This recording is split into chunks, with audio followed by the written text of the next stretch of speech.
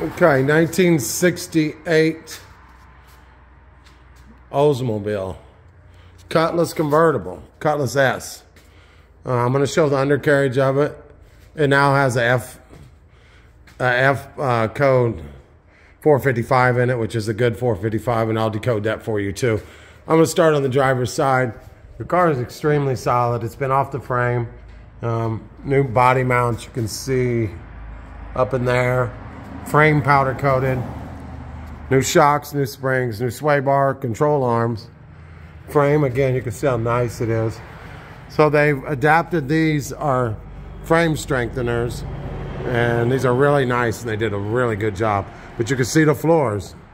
They're perfect. It's never had any rust in the floors. Here's the frame. It's got some dirt on it, but it is nice how they did this. And you can see the rocker. This is a Missouri car. There's no rust on underneath. So this will be your back floor.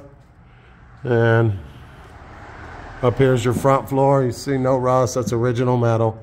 And here's the way they did these. That's what this is frame strengtheners for this year car, which would be 68 to 72 Nova, Chevelle, whatever. These are bought from Speedway. They're very nice, and they make it very stable. So we'll go on down. You see just no rust on this, on the floors or anything. So we'll start from the back on the driver's side. You see your quarter. There's where your hole goes, where your drain hole goes. No rust. New shocks on here, springs. New control arms up here too. And again, the frame is beautiful. Look on this side of the frame here, you see how nice it is. And the floors, that's all solid, no rust. This original blue car, white top. It's got a new top on it too.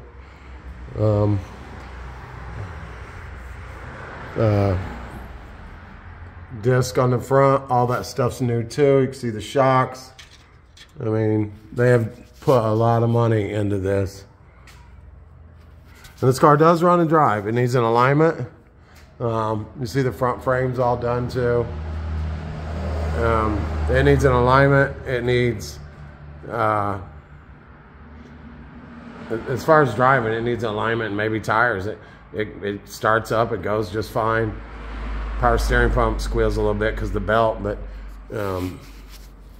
here's the undercarriage. Super solid, super rust-free, and the frame connectors are done professionally, and they are right. You see down that frame, it's all powder coated.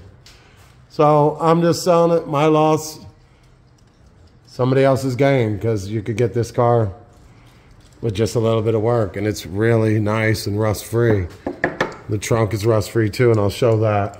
You see up in here, this has all been powder coated and nice. I'm looking for another frame mount, another mount. Those are new. It's all new frame mounts. And there are a little surface rust on this, but there is no weak spots or nothing in the body. I can do a whole shot of it like that.